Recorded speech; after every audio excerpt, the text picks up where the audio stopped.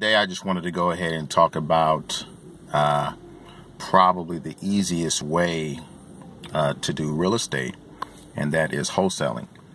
How to wholesale real estate for the beginner. And so number one, let's assume you go ahead, you find a house for $50,000. You also, after some research, you find out that the house is worth $150,000. Right? Just really easy numbers. Get the house for $50,000. You find out that after fix up and everything, house is worth $150,000. It needs $25,000 in work. And so what you do is you find that person that is selling that house for $50,000. You get that house under contract.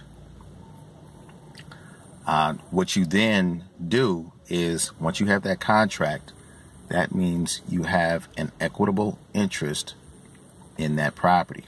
Once you get that contract, you turn around and sell, not necessarily the property, but you're marketing, you're selling that contract to an end investor for, let's say, somewhere in the ballpark of about $10,000. What they then do is they take over your position, fix up the property and close the deal, turn around, and they resell it for whatever profit they want. So let's say, for instance, like that end profit, that end sales price would be $150,000. So let's say, for instance, they wanted to go ahead and sell it faster than that. So they sell it for $137.5.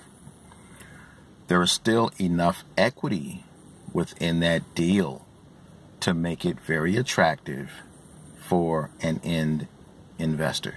Okay, so let's go over those numbers again. Very simple. You buy it for $50,000. It needs $25,000 in work. You slap a $10,000 assignment fee on that property. Okay, so that's 25 plus 10,000 plus 50. That is $85,000.